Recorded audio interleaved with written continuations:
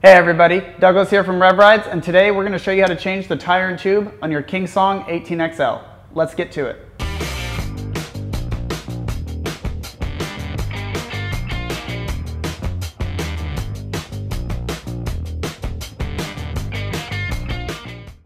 To change the tire on your 18XL, you will need a small flathead, and if you've never removed them before, you may need one even smaller. You may also need some zip ties to replace any that we cut off along the way. Loctite is a necessity to put on your screws when tightening them back in to be sure they do not come loose while riding. You will need a pair of clippers to clip any zip ties that you may have. Be sure to have some tire irons to be able to replace your new tire. You'll need a large and a small Phillips head screwdriver to be able to remove the side panels on your 18XL and remove the pedal hangers on your 18XL. You will need a hammer and a tap tool to get the pin out of your pedals. You will also need a 5mm hex key to be able to remove the set screws in your pedals. First tools you'll need is your 5mm hex key to remove the set screws on your pedals and your hammer and tap tool to remove the pedal rod when you're done. Also be sure you have the parts that you need to complete the job, like a tube and a tire. Just a reminder, be sure to have some sort of dish or cup to keep all of your screws in one place. Now let's remove the grub screw with our 5mm hex key. Now using our tap tool, let's tap out the pedal rod.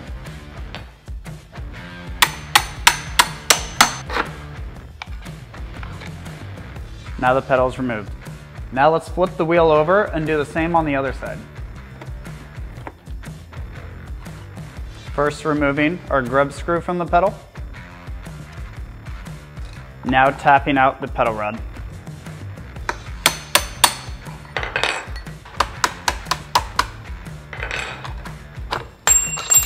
Now both of our pedals are removed, let's get started on the side panels. If you've never taken your light covers off before, you may need a smaller flathead to get a little wedge started.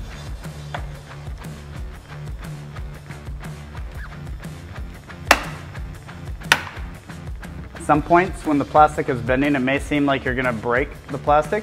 Just be sure that your hand is moving along with it as it pops up, and you shouldn't have any breakage. Now, let's unplug our light and set the light strip aside.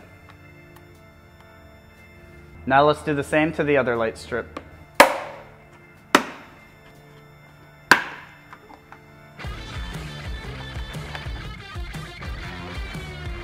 Now we can remove the screws on our side panel. There'll be 5 under each LED strip, 3 at the top, normally covered by some padding, and 2 on the bottom here, also covered by some padding.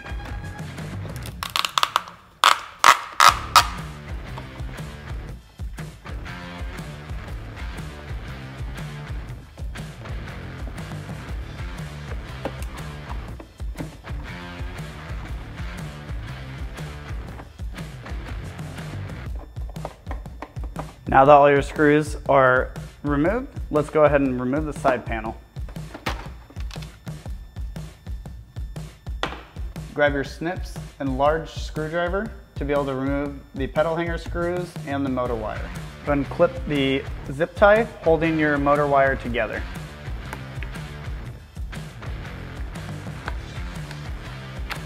Now go ahead and unplug your motor wire. Slide it out. Next, we're going to remove our pedal hanger screws.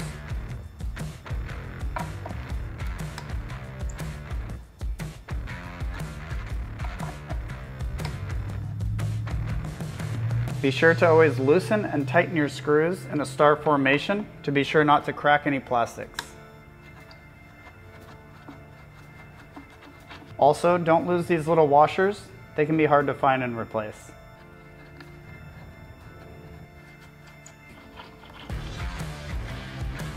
Go ahead and flip our wheel back over and remove the LED strips on the other side and the side panel.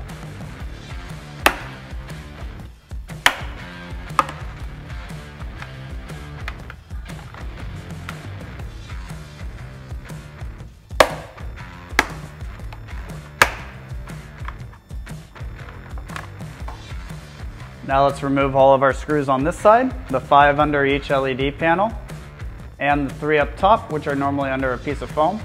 and our 2 on bottom that are also covered under a piece of foam.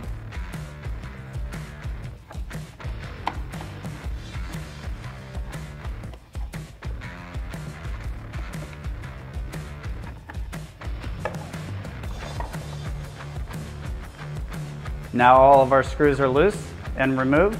Let's remove the side panel.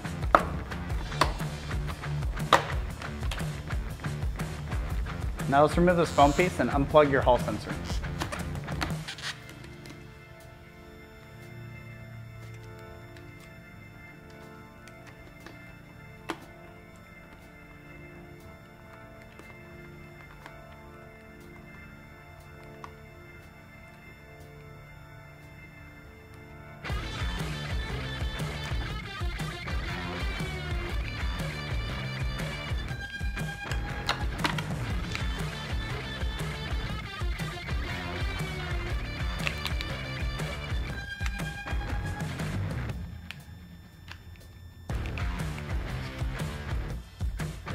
Next, remove your pedal hanger screws. Again, be sure to do this in a star formation to be sure not to crack any plastic.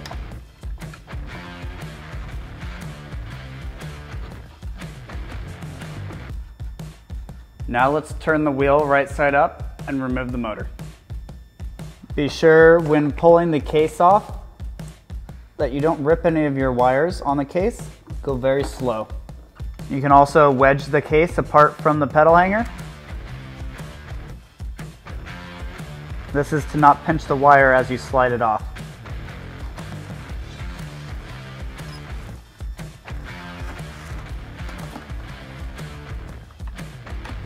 Pull this wire out. Be sure you're keeping an eye on the other side for the motor wire as well. You'll need to slide that out just the same.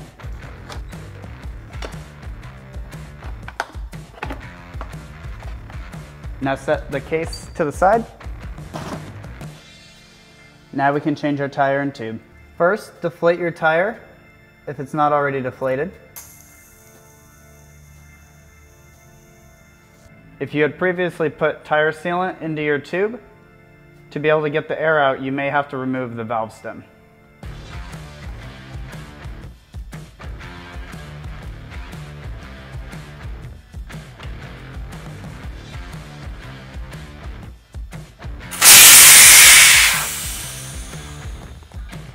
Next, we're going to grab the tire irons to remove our tire. If you're just replacing the tube, you only need to take off the top half of the tire and then replace your tube. If you're replacing the tire and tube, you will want to take off the first half of the tire, then take your tube out, then take the rest of the tire off and put everything else back on.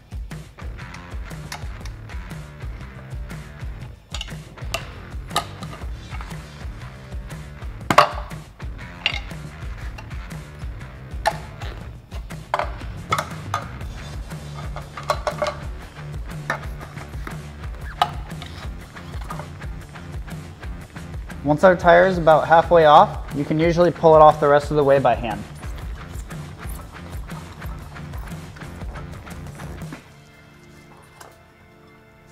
Now remove the tube, pushing the valve out.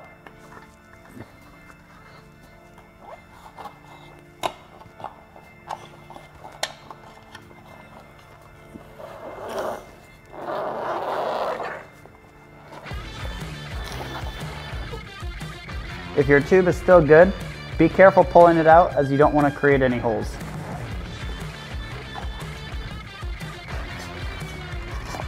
Now to pull the tire off can usually be done by hand. Now we need our tire and tube to finish the job. Be sure you line the motor up with your shell to be sure your orientation is correct. With the hall sensor wire lined up with the hall sensor wire. Now we see our rotation is facing forward. You take our tire, make sure the arrow is facing forward. Slide it up to the motor. Keeping this all together, we're going to lay it down flat.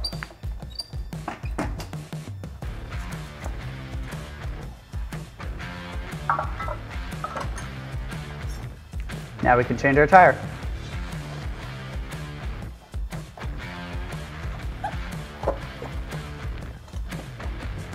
Now that half of our tire is on, We can go ahead and slightly inflate the tube to get its shape and slide it into place. Once you've found the hole for your inner tube valve, you will want to then slide the inner tube into the tire, then pushing your valve through the hole.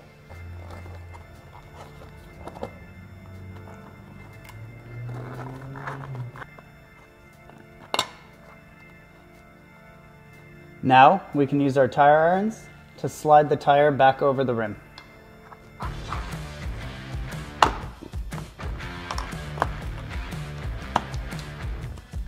Now that our tire is on, let's try to line up the bead evenly across best we can, and then inflate the tube and be sure that that line is even all the way around.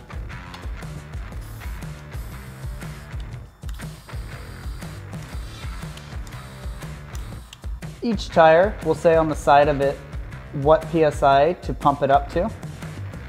Each tire will be different. This one, we want to be at 35 to 45 PSI. Now we're gonna grab our shell, sliding it over the top. This is easier done with 2 people. While here, you're gonna take your wires and slide them back in.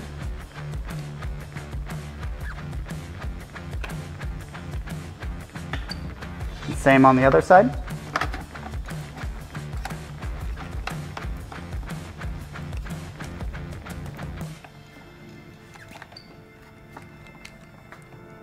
And then to not damage the wires, keeping them nice and straight, use this channel on either side to slide the wire through, and also pull your shell slightly apart to be able to slide it down easily.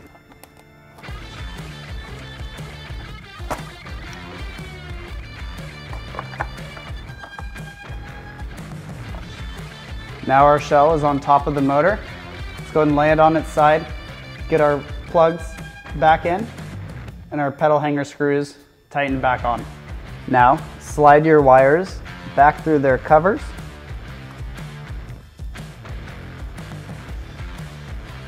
And plug them back in.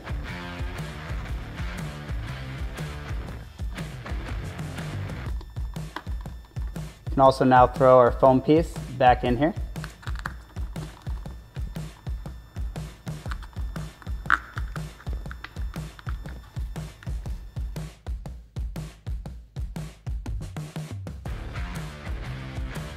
Be sure when tightening down your pedal hanger screws to go in a star formation to not crack any plastics. First hand tightening them and then tightening them down snugly.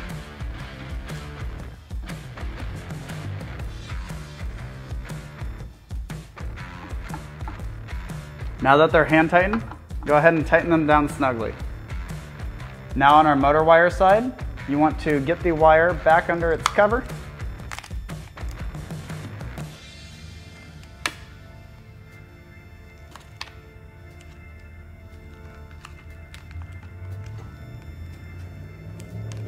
And slide it back into place.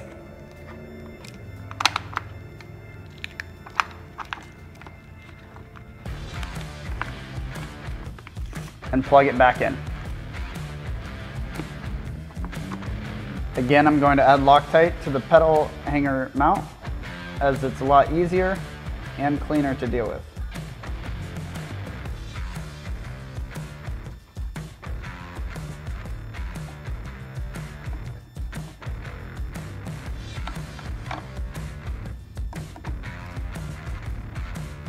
Now that we got our motor and shell all back together, let's pop our side panels back on. First, be sure to grab your light wires here and push them through the side panel so we can plug back in our light panels.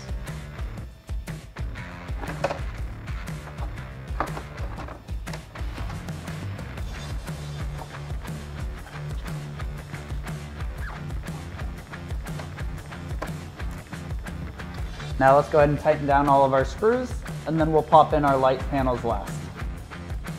The order in which you put the screws back on the wheel does not matter. Just be careful not to over tighten because you could crack the plastic.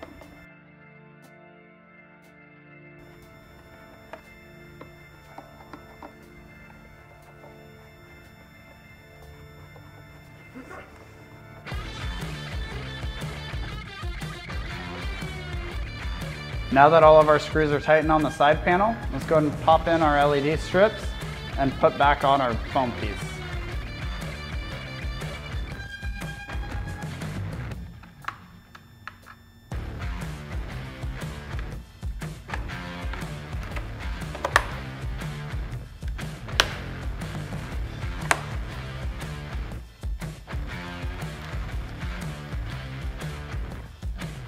Now you're ready to pop your pedal back on this side. When putting the pedals back on your 18XL, it doesn't matter which side goes on which, but you can tell the difference based on the amount of scraping on each pedal. Where the scraping is usually the front of the pedal. When putting the pedal on, you will want to try and put the rod through the pedal first to determine which way it goes through the pedal.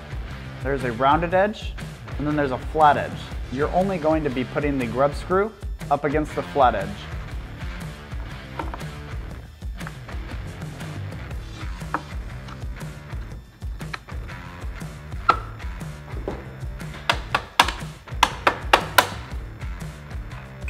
When pushing the rod back into your pedal, keep going until you can't move the rod anymore because it has to butt up against the end of the pedal. Now, before adding our grub screw, we're going to add some Loctite onto it to be sure it doesn't vibrate loose.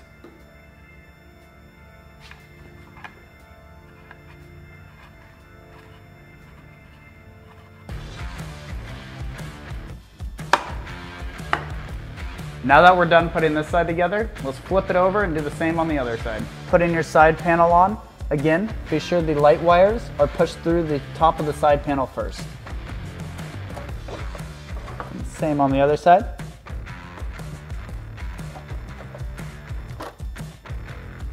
Now let's tighten down all of our screws.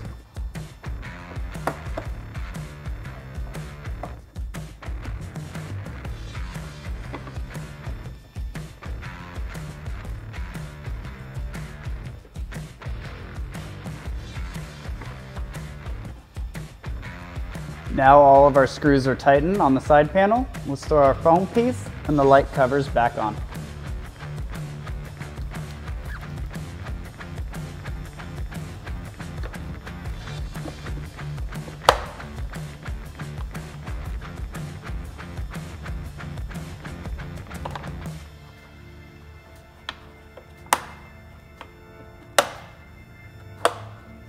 Finally, let's throw the last pedal back onto the wheel.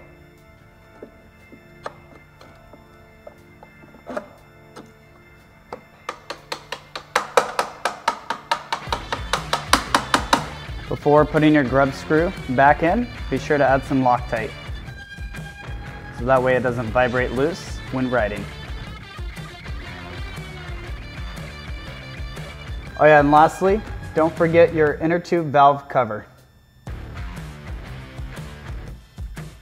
Now you know how to change the tire and tube on your Kingsong 18XL. Be sure to like and subscribe for more repair and riding videos, and come ride with us.